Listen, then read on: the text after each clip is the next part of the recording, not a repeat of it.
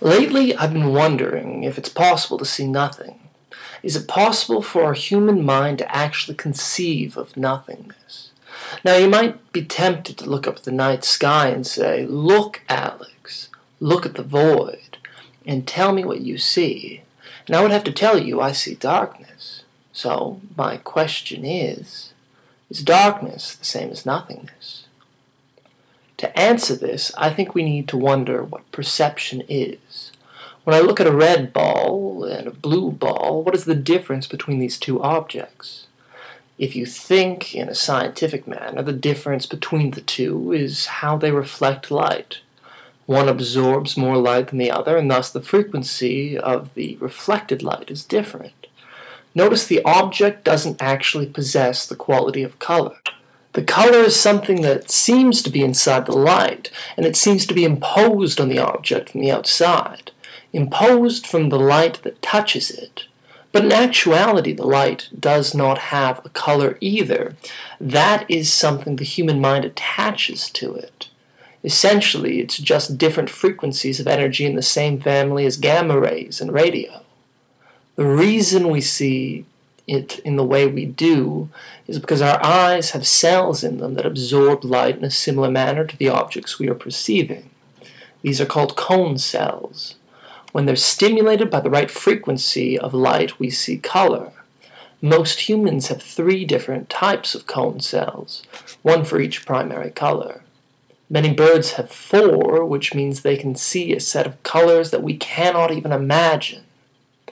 So what does that mean about the ball in its base state? A ball without the additional element of light, without the imposition of the color our mind creates. Should we picture the world in monochrome? Should we picture it black? Or are these impositions just as illusory as our everyday perceptions of the ball? If I look at a black ball, I see blackness. It absorbs light and reflects nothing for my cone cells to receive. But I don't perceive a nothingness. I perceive blackness. I see the black ball just like I see the red ball or the blue ball. It's still in front of me. It's still perceived by my eyes. And to extend that, if I close my eyes, I see blackness. This doesn't seem to be the same as nothingness. My mind might associate the blackness with nothing, but I don't think it perceives the emptiness as nothing. It perceives it as black. Now this might sound a little out of place, but Lacan thought that looking at the metaphors in our language was a good way to explore culturally associated patterns inside our minds. He thought it was a good way to look at internal schema, so let's think about it for a second. How do we talk about darkness? We say it's thick. We say things like, "I was swallowed by the darkness," or "I was drowning in darkness." The mind seems to perceive darkness as almost a liquid, certainly something with semi-physical properties, which makes sense. We're very aware of things slowly seeming to disappear when the sun goes down.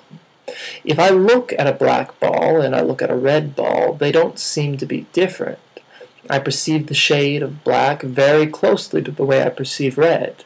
I think black is a perception the human mind attaches to nothingness, a kind of placeholder, if you will, but I don't think it is nothingness. Much like we can't picture the colors a bird sees, I don't think we can actually picture nothing. But what do you think? Is my thought process off? Am I going a little too deeply into it? Am I simply wrong? Let me know. How do you perceive darkness?